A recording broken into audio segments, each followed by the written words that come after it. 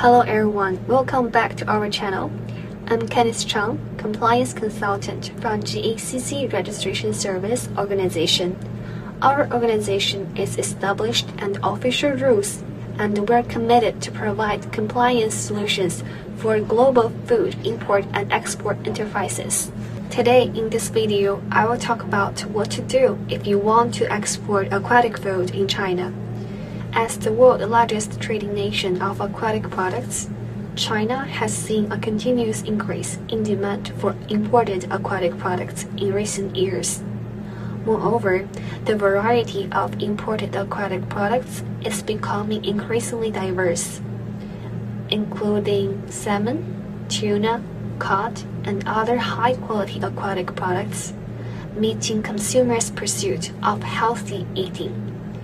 With the rapid development of the global economy and upgrading domestic dietary structures, the demand for marine aquatic products is growing steadily, and production is continuously increasing.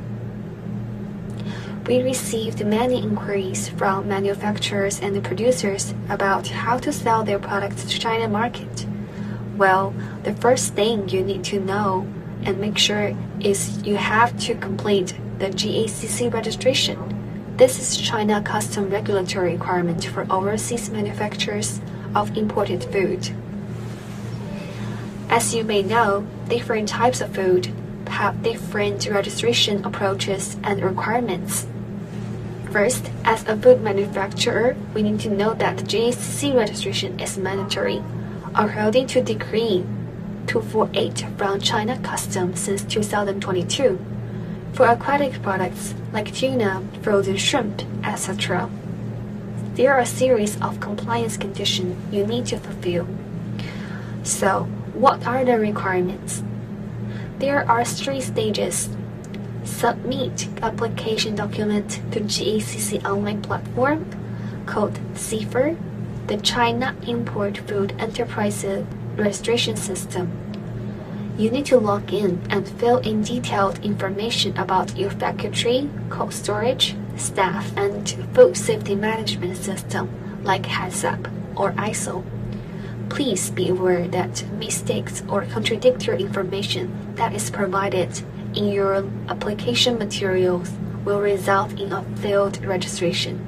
Second, regarding the competent authority recommendation, each country has its own requirement in terms of its ways of recommending enterprises. Next, GACC expert team will adopt video inspection, written inspection, or on-site inspection to review conformity and truthfulness and authenticity of your application material. If the materials meet the requirements, they will be accepted, and you will be issued a 18-digit number. Thank you for watching. Please leave your comments below and subscribe. This is Candice. See you in the next one.